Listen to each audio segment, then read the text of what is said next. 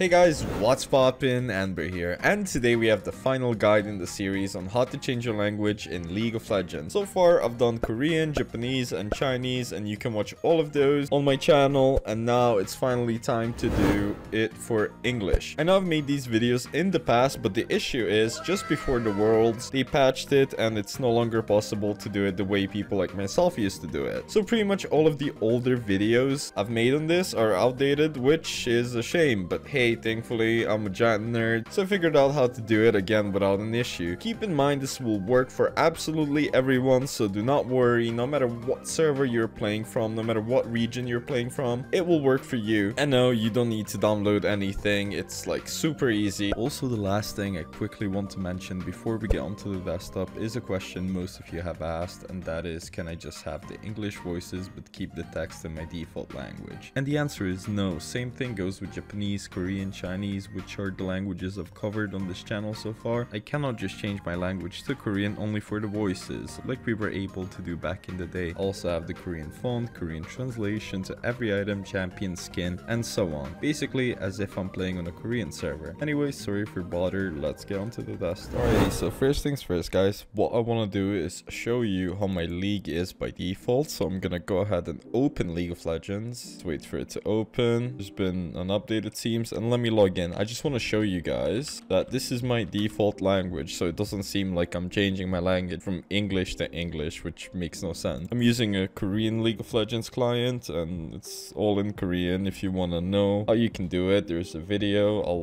It's gonna pop up on the top right or something, like a little card. This is my client. This is how it looks like. And now let's go ahead and change it to English. Okay, so first step to actually doing this is closing your Riot client completely. So not just League Launcher, but also the Riot client. The way you can close that is here in the system tray. There should be like a little Riot client thingy, and it's gonna close by itself, or sometimes it doesn't. As you can see, it's still here. So I'm gonna close it, and then I'm gonna open my task manager and check if it's still running. So make sure to do this. This is very important. Without doing this, the language simply won't change, and it is pretty sucky. So make sure there's no Riot client in your task manager. Also forgot to mention, I will also be showing you guys at the end of this video how to revert these changes in case you don't like English for whatever reason. So keep that in mind. Don't worry if you end up not liking the language, you will also have a chance obviously to go back to your default one. Anyways, step number 2, what we want to do is we want to open our League of Legends directory. The way you do that, the easy way, is if you have League of Legends icon on your desktop, if you have the shortcut, you want to right click it and press properties, and then we'll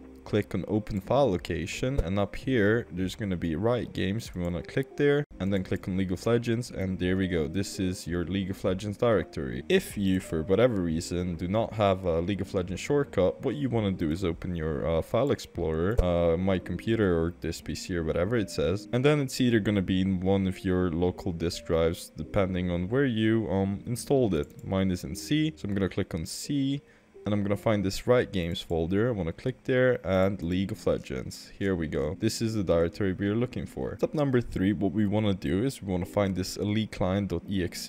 It's probably not gonna say exe for you, but don't worry. All you gotta do is right click it and create a shortcut. This is probably like the most important step, so keep in mind to do that. Elite client, right click, create a shortcut.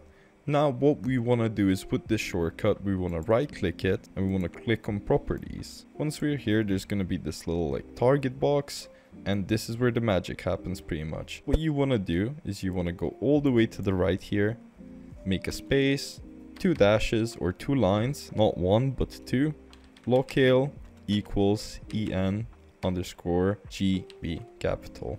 That's all you gotta do. So space after the quotation marks. Keep in mind, not in the quotation marks, but after. You want to make a space, 2 lines or 2 dashes, locale equals en underscore GB. Once again, make sure your Riot client is closed. Double check it, doesn't matter, but it needs to be closed. You want to click on apply and then OK. After that, what we need to do is run this League client shortcut once, and we need to run it as an administrator. So right click on it and click on run as administrator. Okay, and as you can see, it's going to start downloading an update. Depending on your internet, it's probably going to take longer, but it needs to update English voices and translations and so on. What I'm going to do right now is log in, and here we go, it's launching.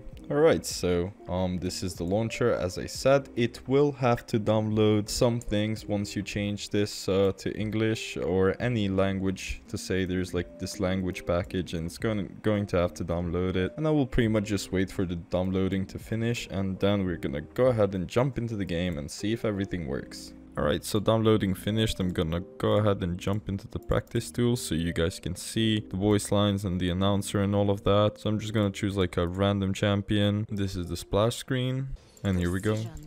So voice lines seem to work. That's perfect.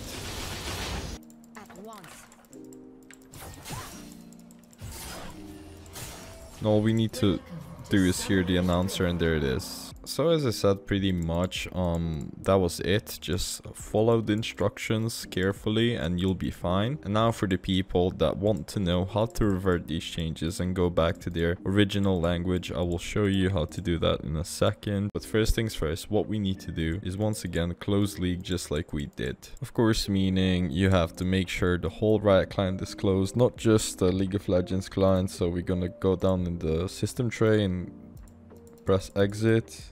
For some reason it's not letting me close it. There we go. It takes a bit of time after you close League, but now head to the task manager, make sure it's off everywhere, otherwise this is not gonna work. A lot of people are having problem with this, that's why I'm showing it again. I know it's a bit annoying, but make sure to keep that in mind, please. Once again, we're gonna head to our League of Legends directory. You guys know how to do that already.